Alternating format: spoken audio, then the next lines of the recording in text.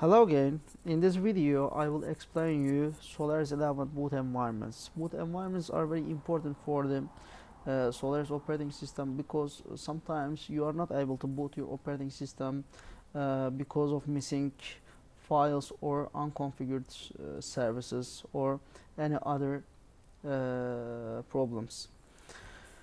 Let's start. I will show you boot environments options firstly to you, and boot ADM list is using to list your boot environments. Boot environment mean is you are boot your operating system via using this environment. It contains bootable partition inside of that, and there is ZFS image of your operating system. And in this section I will create new boot environment and I will destroy boot environment. I will recover a file from boot environment and I will open start up your system via using created new boot environment. beadm list shows that, and beadm create name of the boot environment be test. It will be created your current system boot environment. Yeah, beadm list shows that your boot environment created on be test. It is 107 megabytes, and now there is something in here, and equal now and or equal reboot. After reboot, this boot environment will be open if you don't got up on the OK prompt.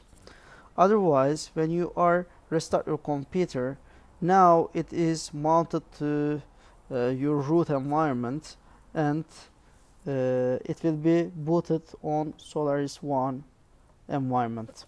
Yeah. Now I will change your boot environment. beadm activate mean is your new boot environment will that, and your boot environment option will be changed. beadm list shows that. Yeah, here you are. You see, after reboot your new boot environment will be open if you don't do anything, if you don't go to OK prompt or anything.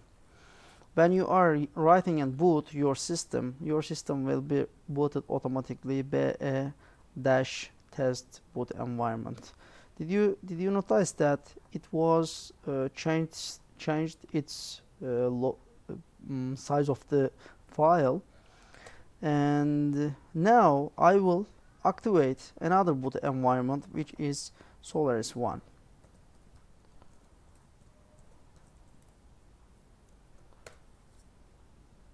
Yeah, it's good. Now I will give an information to you, and sorry, yes, in your yeah, there's a little data in here. I will inside of that. Yeah, there are many files in here. I will remove all of them. Yes, it's free now. List. I will mount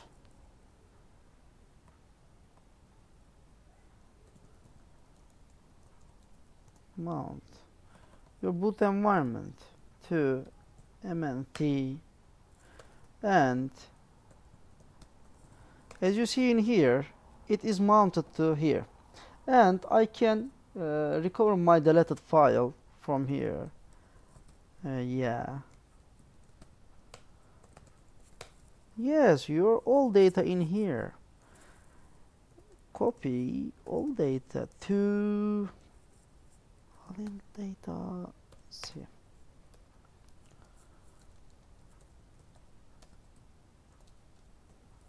list. Yes, beadm umount your boot environment. Good. I am inside of that. Sorry. Yes. When you check the boot environment, okay, fine. It was gone. Now I will check my files. Yes, my files are here. I recovered all files from boot environment. Okay. Now let's boot system with using boot environment test boot environment. It is not activated at the moment. I will activate it on the OK prompt. Now I go to OK prompt at the moment. Init0 is OK prompt on the Spark systems, which is Spark system, and I go to OK prompt, which means OBP, and I boot the system from there, which is just a little different from x86 systems.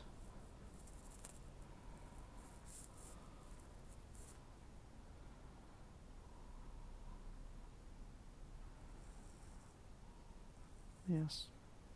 Okay. If I write the boot in here, I know that it's automatically boots from here, from Solaris-1. But I want to boot the system with -test. Boot minus big L, capital L. Yeah, it shows you all of the boot environments, and I want to boot with 5. Yeah, it says that. Just write this one. Z, copy and paste all of them. Yes, it's fine. It finds the boots directory and boot the system up.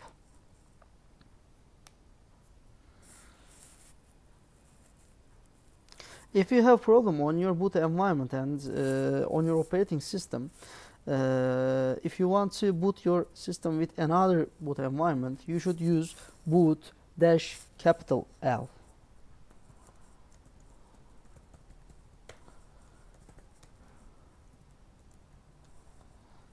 beadm list shows us. Yeah, now I mounted it in here, and after reboot it comes to here. You can check it with init6, which is restart your computer, restart your system. init6. We are waiting that system will boot over Solaris-1, because after reboot our boot environment will be used.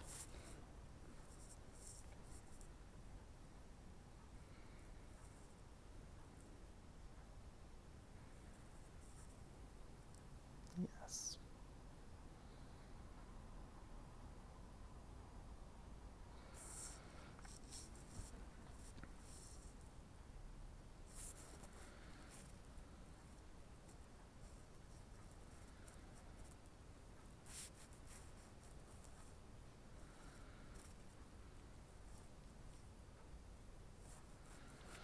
Init levels are fine to restart or reboot your computer or stop your system.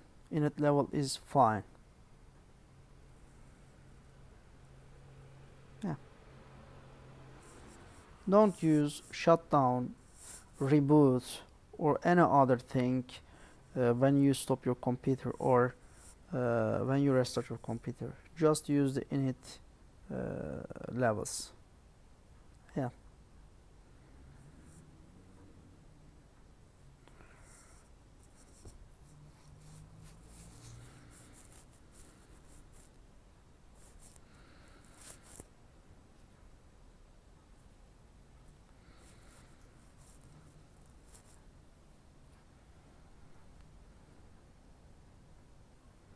Yeah, fine.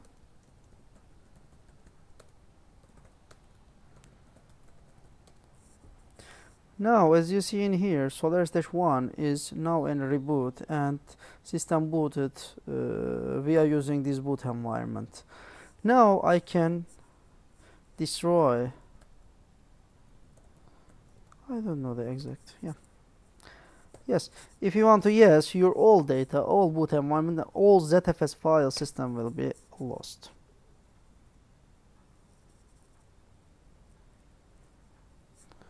Fine, check it.